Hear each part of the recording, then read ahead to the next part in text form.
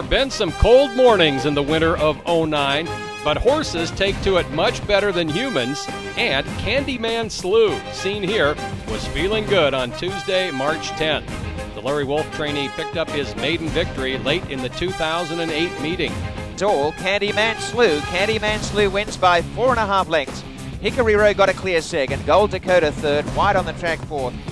Soggy Bottom is part of Howard Belvoir's large stable once again this season. The 6-year-old stretch runner has been an Emerald Downs regular and, like Belvoir, is from Idaho.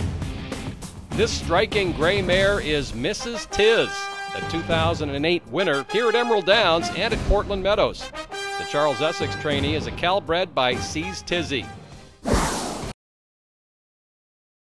Jennifer Whitaker earned newfound fame and fortune that came as a Longacres Mile winner. She, the first female mile-winning jockey aboard Wasserman last summer at Emerald Downs. Her fun run didn't conclude at the end of the meeting either. It went all the way to the new year in January at the PI Sports Star of the Year banquet, where Whitaker was one of the honored nominees. The PI Sports Star banquet dates back to 1935, and the winners are a who's who of the most accomplished Northwest-based performers. To be a nominee is a very high honor in itself, and Whitaker was a worthy representative of her sport. Before the festivities officially started, Whitaker mingled with notables, other nominees, and, of course, her two biggest supporters, parents Bob and Mary Ann Whitaker.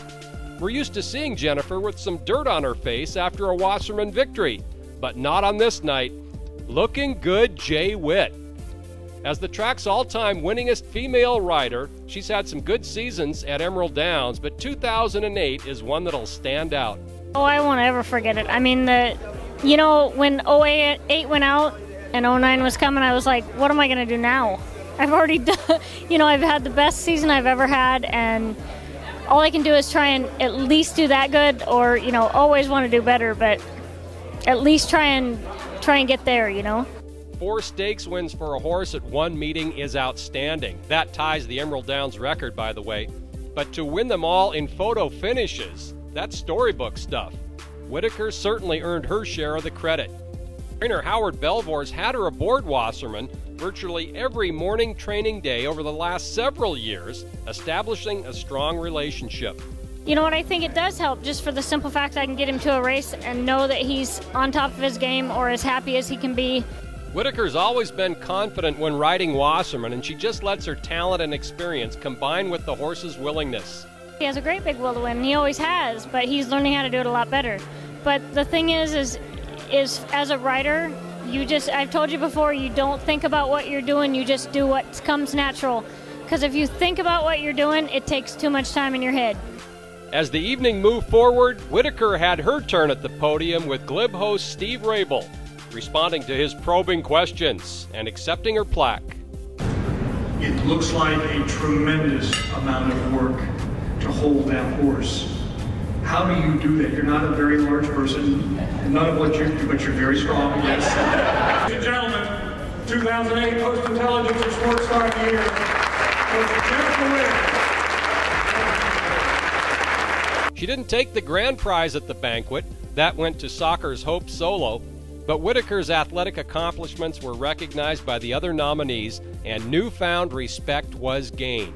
A career year topped off by the PI Sports Star banquet, Whitaker's appreciation is widespread.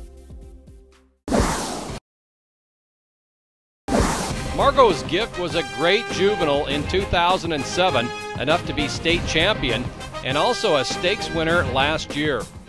Getting there. Gallen takes the lead. Margot's Gift right up on the inside is flying. Margot's Gift.